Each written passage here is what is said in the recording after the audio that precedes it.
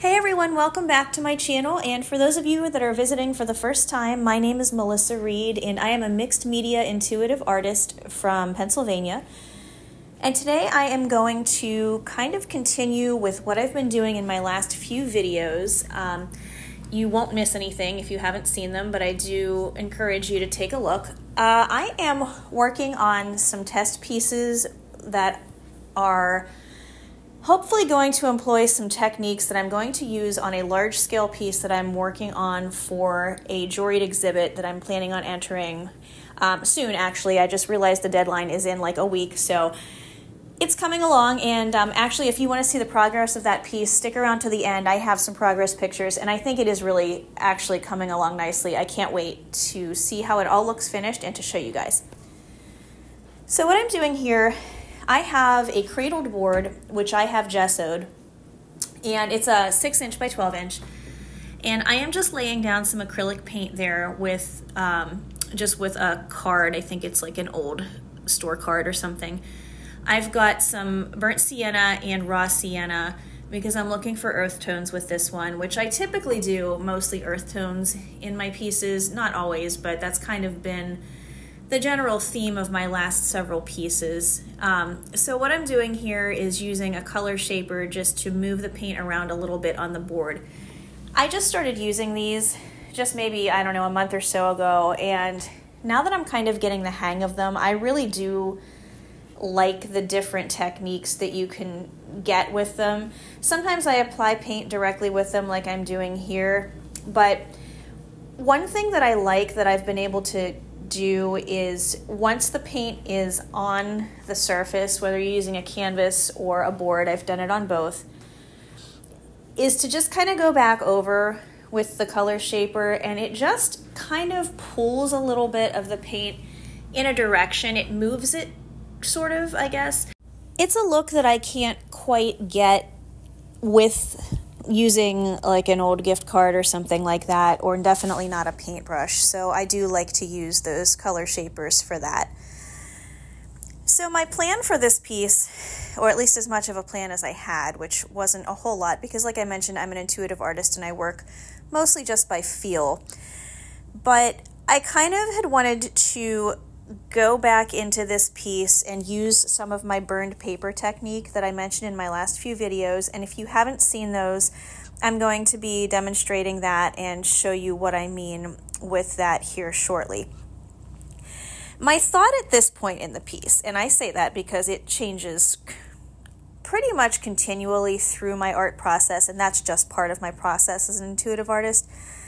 But at this point, my thought was I wanted to lay some watercolor down. This is watercolor paper that I have here, and I cut it to shape to fit within the borders of that cradled board that I'm using. So I wet the watercolor paper, and I'm just laying down some golds and yellows and a little bit of a burnt sienna color. This is a really old paint set that I just happen to have. I'm not actually even sure where I got it, possibly Amazon. I'll have to look and see if I can find a link. But my thought process was I wanted to use the watercolors so that there was some color down on the paper before I started using my burning technique on it. And I had done that before many years ago. This is actually a technique that I've been using probably for about 10 years in my work. But I was thinking that that might be the direction where I wanted to go with these, and it is, but I changed it a good bit along the way as well. All right, so at this point, while I'm waiting for those watercolor sheets to dry, I knew all along that I wanted to use some copper foil in this. I love using metallic foils in my work. If you've seen my other videos, if you've seen any of my work on either my Instagram or my Etsy shop or my Facebook business page, you will see that I have, that's foils and circles are themes that are pretty consistent in a lot of my work. So I knew from the beginning that I wanted to use some of that. And the copper foil that I'm using, which I'll put a link in the description where I got that. Actually, all of these things that I'm using, I will have links for as many of them as I know. But I spread down a little bit of the foil adhesive there, which is just something that I picked up at Michael's. And now I'm just laying down these sheets of the copper foil, which I did get off of Amazon. They sell them at Michael's obviously too, but I was able to get them for a much better price on Amazon, and they work just as well. I've had no issues with them. So you lay down the adhesive, let it cure for about a half an hour, and then you can lay your sheets of foil down, which is what I'm doing here. And once they are all in place, I have a very soft bristled brush here, and I know somebody's going to ask me where I got that, and the short answer for that is I don't know its origin. I actually bought it at an art thrift shop near my house, and it was in a set that someone had given away. It was a really cool wooden box full of a bunch of paints and brushes, and that brush was in there. I'm not even exactly sure what that brush is called. I'm not really up on my paint brushes. If anybody knows, please feel free to drop that in the comments. I would love to know. But I use that soft brush first to brush off all of the excess like the loose flakes of the foil, and then I have a much stiffer bristled brush that I'm using there, and that kind of cleans up all of the crumbs and gets everything in a much smoother, kind of cleaner state so that I can continue to work on top of it. What I'm doing here, I grabbed one of the liner sheets that go between the foils, that they're just there basically to keep them separate, but it's almost like a wax paper kind of thickness, and I just crumpled it up and am scrubbing it over the top because it's making it look a little weathered, which is kind of the look that I wanted to have for this. And you can get that look using a bunch of different things. I've used sandpaper in the past, and while that works, it does dull the foil to a degree that I didn't really want to happen in this piece, so that brush doesn't seem to do that. So right now I'm trying to still kind of figure out exactly what I want to do on the top of this. I have the watercolored sheets and they are dry now. That's what I have there, but I'm trying to decide if that's the route that I want to go. And it still is for now. And it actually I will end up using those in the end, but they are going to get changed even further. I'm starting out with cutting them into threes because 3 is always a good. Odd numbers are always best for composition. 3 is especially good. And so that's what I thought I was going to do, but that ends up getting changed too because, like I said, this is just an ongoing process for me, and there's no real plan. I like to just go and see what happens in the moment. I find that I get better results. When I try to plan something out too much, I tend to get caught up in the minutia of trying to get everything exactly a way that I have in my head, and I don't always end up really liking it. I find that I prefer the way my work looks much better when I just really go at it intuitively and make those really quick decisions. But that's also why a lot of times things get changed, because when you're making decisions that quickly, sometimes they don't necessarily work out the way you want them to.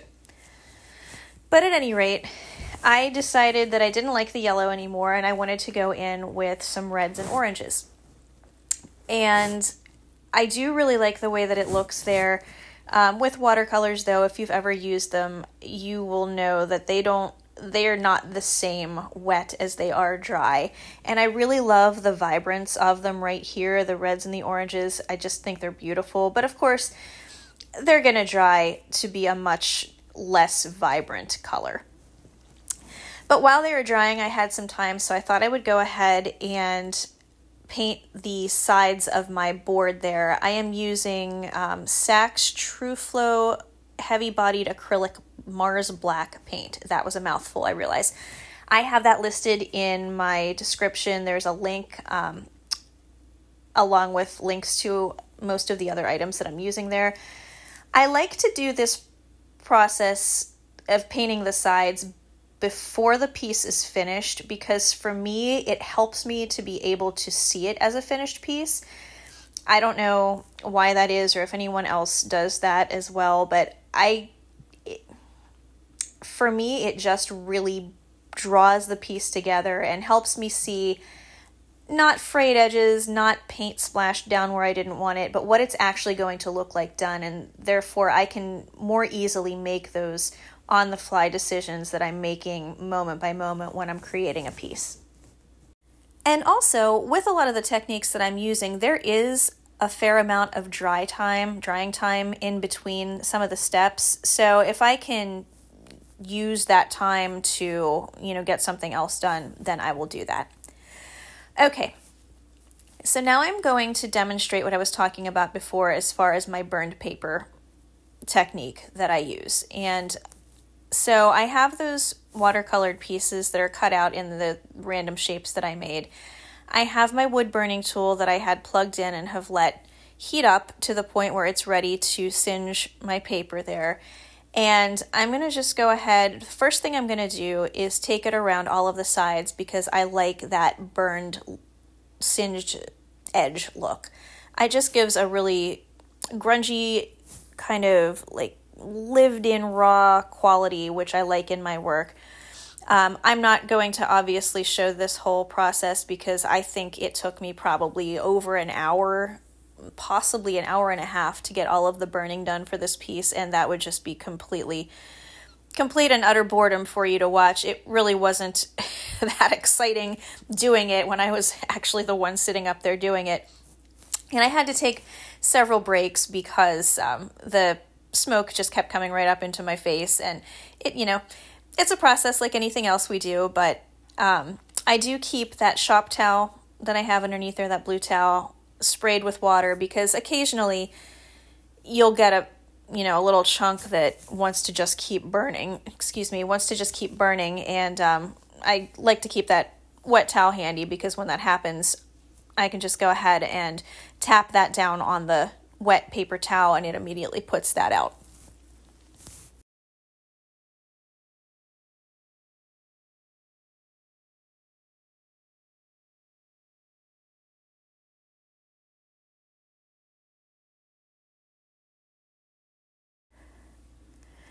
So now that I've got the papers all edged, I'm just kind of going along and trying to decide on my design again before I go in and start burning the holes. And this took a really long time, so I'm not going to show you each and every little thing that I did, but here's an example of what I'm talking about with the burned paper.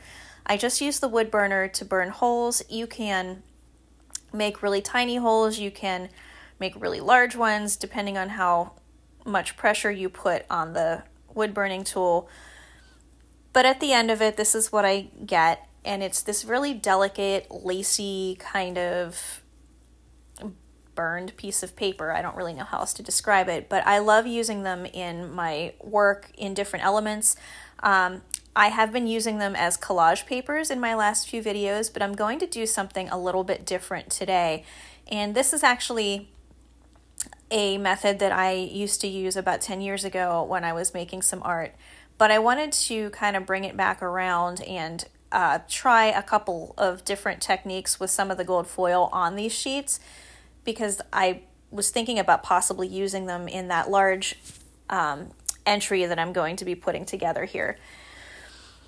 But here are all the pieces now that I have them all cut out and all burned, and I'm not loving the red. So for a minute I'm thinking, do I want to flip them over, ignore the red, and just use the paper color? But it really wasn't speaking to me either. I liked it, but because of the foil, it almost kind of blended into the background. So I still wasn't sure. So at this point, I decided to run some experiments. So I have all my pieces laid out in front of me, and I'm squeezing a little bit of the gold foil adhesive just onto an old yogurt container. And I want to foil the piece. I've been trying to figure out how to get a gold piece burned, and there's really no good way to do it because if you put the foil on the piece first and then try to burn the holes, the adhesive is toxic when you're burning it, so you really don't want to be breathing in those fumes. So that really was not a good solution. So I was thinking that this is probably going to be the way to go, but I hadn't tried it yet. So I'm going to give it a try right here. And like I said before, when you lay the adhesive down, you have to let it cure for about a half an hour. And then you can come in with these foil sheets and just kind of press it over the top. I'm kind of just rubbing it in a little bit. And I'm going to go in with my two brushes and just remove all of the excess. This soft one is really nice because it lets me get inside all of those holes without doing any damage, and I'm just removing the large chunks with that. But then I'm going to go ahead in with this stiffer one, and I'm holding it in my hand there, which I realized after a little while it's actually much easier if you lay it down on the table, and you can really get enough pressure on there to remove all of the rough edges and make it look exactly like you want. But I'm pretty happy with the way that turned out. And whenever I'm using foil, I always use it on a sheet of paper or something so that I can save the crumbs, because there's no reason to waste it really.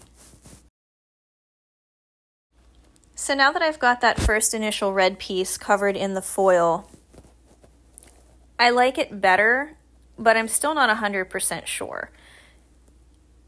I do love the way the unpainted sheet looks, but with all of them on there again in the gold, it was just the tones were too similar, and there wasn't enough contrast, and it was kind of just not doing what I wanted it to do. So I thought, well, maybe if I cover that with some of the foil and try that would be the solution that I'm looking for. So I'm painting some more of the adhesive on what is, the back of one of the red pieces, and I'm just going to let that cure up, and we will see what happens here in just a moment.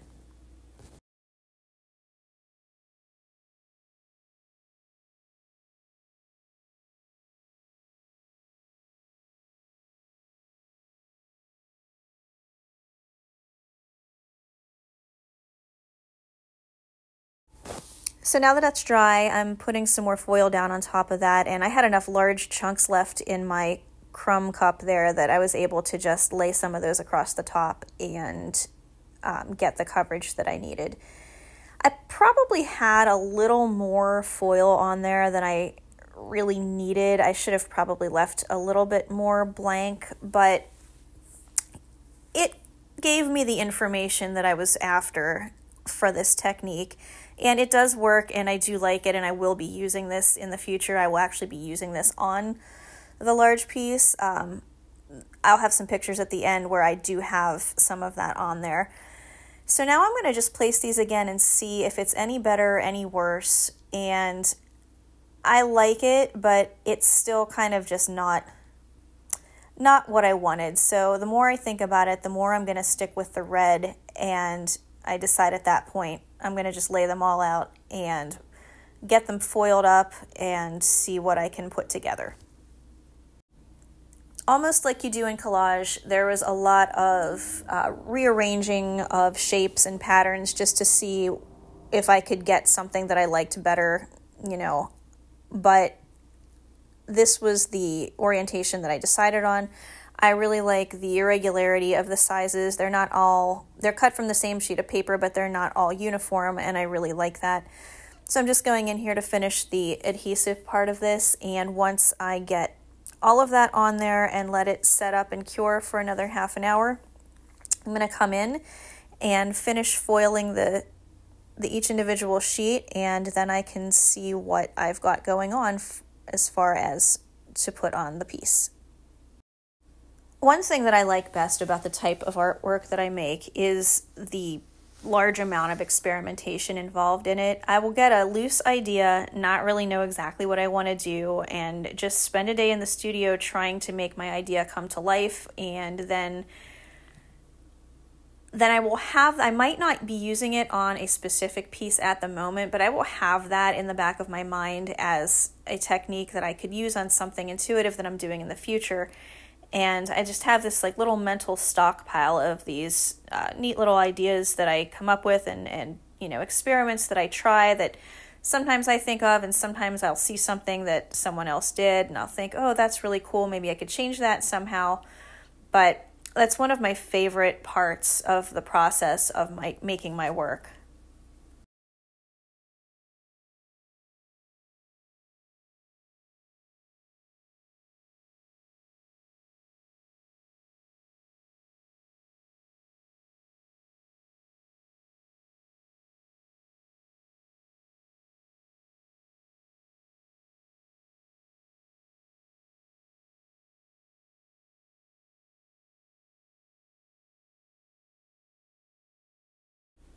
I love how these pieces are looking. This is exactly what I was kind of trying to figure out how to make happen. And so I used the watercolor paper specifically for the reason of trying out this technique. Obviously, you wouldn't want to use a thin paper because it's not going to withstand the vigorous brushing that I'm doing there to try to get the foils off. So the watercolor paper was chosen on purpose for that purpose.